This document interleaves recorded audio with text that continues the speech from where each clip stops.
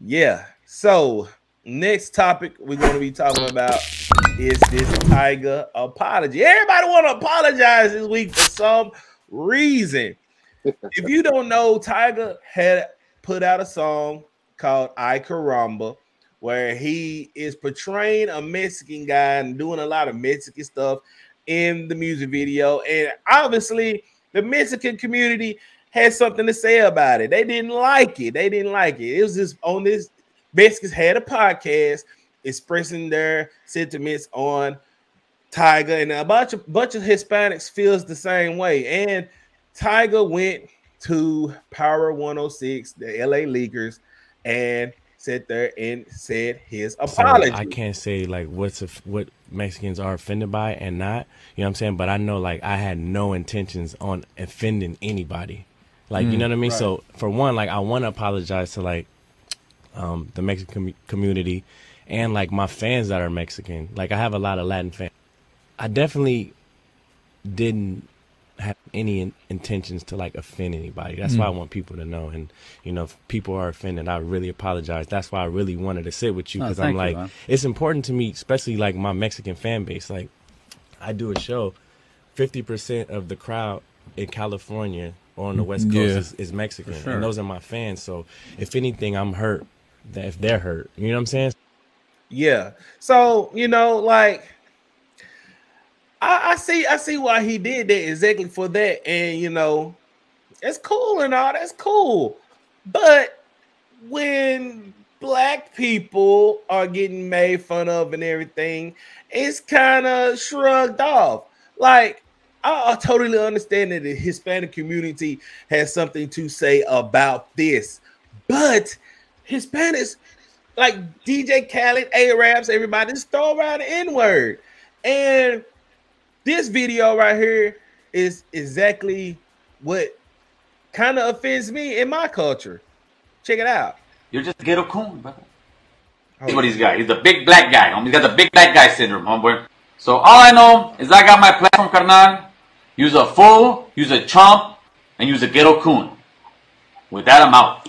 When you guys were slaves, you guys would run to Latin countries, brother. But really, Oh hell no. you're just a ghetto coon, brother. You're just a ghetto coon. A lot of the ghetto coons do that. They talk a good one. I mean, fuck them niggers. I mean, fuck them niggers. I mean, fuck them niggers. He's what he's got. He's the big. Yeah, so I mean, you mean to tell me y'all wanted an apology from Tyga for making a video where he really wasn't even downplaying the Hispanic community? But this video actually came out and No Jumper posted it. The same guy, this is the same guy with their podcast that made light of this. And like, I'm not saying the Hispanic community is the only community that don't take heed into black economics, but DJ Khaled says it. A bunch of ethnicities say it. So I just think it's the pot calling the kettle black. But Bobby, you seen what's going on and you heard the videos and all of that. What is your take on all of this? Way I see it, Tiger. I'm here for the. I'm here. I'm a representative of the black delegation. Um, until Tekashi 6ix9ine apologized for saying nigga every word, take your apology back. You can't play on our stereotyping to be like, oh, well, we didn't mean nothing by it. Oh, we didn't mean nothing by it. I take it back. But the minute you make a video, not even really playing on stereotypes, but you going on what you see of the people.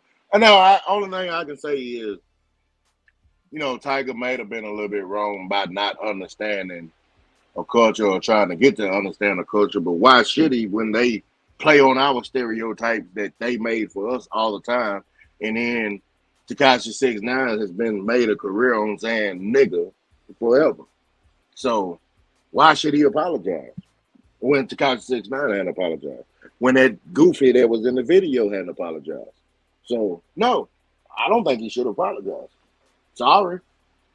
But Right. he knew it was coming in this today's area with everybody want to counsel everybody, but he knew it would come. So a lot of times you got to kind of play it caution on that too. So I mean, you might have been trying to pay homage. I don't know. I hadn't seen the video. So, but let's say he's paying homage. You can't pay homage without people getting offended anymore.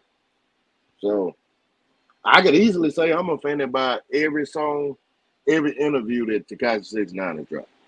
So do he owe us an apology? That's all I'm saying. Yeah, I totally agree, man. Just like, cause this been going on for a long time in the hip hop community, where it, like, besides white, well, even Caucasian people being taken advantage as far as like using the hip hop thing as a stepping stone to elevate what they have going on. And but see, we give them that pass. We give them that pass in the neighborhood by saying, "Oh, you're a cool white dude. You can say nigga. You can do this. You can do that." No, if we stop like Fat Joe around the board. Fat Joe isn't black. He's Hispanic. Exactly, and he made a career on saying nigga. He's made a career on playing directly off hip hop culture and our stereotypes. So don't come and persecute a black man when he started doing it, because you got everybody. Eminem has built a career on it. Eminem haven't said the N-word, but he used hip hop as far as. But Eminem is at the career. Eminem hasn't really been looked at as the white rapper. Like, he actually earned his respect as being one of the top MCs in rap.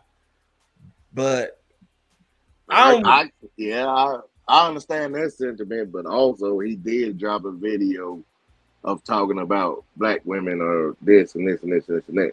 So I mean, it's that comfortability thing. If you make them feel comfortable by saying that they can do certain shit, but when it come around to where we comfortable with other cultures, we can't say it, or we can't do it because you offend somebody. Cancel that shit all around the board. You know what I'm saying? You can't directly play on our culture, and we can't directly play on your culture, but we gonna have to come to an understanding about it. You know what I'm saying? Right. Right. So, like, I mean, I don't know, man. Like, it's crazy, man. It's crazy. But people get offended too easily by things. I mean, it's just let it flow. I mean, we all gotta live on this earth together. So I mean, right. And we play what we around. So I mean, if he around Spanish people, let him play to what he thinks Spanish things are. You know what I'm saying? Right. It's like with black people, same thing. But I mean, if it's not in malice and not in no ill intentions, man, what's wrong with people? You know what I'm saying? Doing things like that, man. Yeah, like I said, you can't. Long as there's no ill will behind it. That's my thing. If I know it's ill will, yes, counsel them. I don't think it's such thing as counsel culture, but I mean, that's neither here nor there. But I mean, that's a whole different conversation right there. Yeah, you can't get offended by everything everybody does, because nobody is going into this shit with ill will. Come on, man, this Tyga, man, that man has had a clean career other than little hiccups here and there. So you know he's not going into that video with ill intentions or ill will towards a whole community. Come on, man. Right, exactly. They're just looking for something to counsel somebody about, man. Just be real about it. Yeah, and to go into deeper detail, I actually think it was just clout that podcast that guy that you seen on the video was just trying to get clout. I think that's that's the deeper thing about it. I think it's all about clout. Like, exactly. Like, he just trying to get clout, and they got it. They actually got it. But I think that when that video goes a little bit more viral, it's going to backlash on what they got going on. The deeper thing into this whole situation is, would any of these people feel comfortable with doing this shit when other people around? Like, would he have felt comfortable if it was the black man sitting in the room to say all of that shit that he said? And if you can't play it off of you feeling comfortable to say it around the people that you Because I don't think Tyga would be scared to do what he did in the video around Hispanic people. Because I don't think it was that offensive. I mean, if I seen the video and it's really not, man. It's really not, because you know, it's really not, man, because like all he doing is like dressing up like a Mexican and portraying like he's Mexican in the music video. He's not really, to me, I didn't do no reaction to it, but to me, he wasn't really. I didn't take it as an insult. But is that what I'm saying? We have to figure out. That's why I say we have as like a people, not just Hispanic, not just black, not just white. We have to sit around and understand each other's culture to see what's offensive and what's not. You know what I'm saying? That's basically all it is. But we so divided, and we don't sit down and we don't talk to understand what's triggering for this culture, what's triggering for our culture. Because me personally, every time a person that's not of color say nigga, is triggering to me. I don't like that shit. You know what I'm saying? But I can't, in the same breath, when it's 20 other niggas saying, oh, he the cool Mexican, he can say nigga. I can't argue it. I can't fight it no more. But it's triggering to me. You know what I'm saying? Right. So we can't pinpoint and break down and such and such or whatever if it's cool in one sentence and it's not cool in the next. You gotta let it go on both ends if you're gonna let it go. Or if not, we gotta sit down and have a conversation about it. Right. But the most important question is, what is your thoughts on this topic about Tyga apologizing? Are you triggered about any other people that says the N-word besides white people?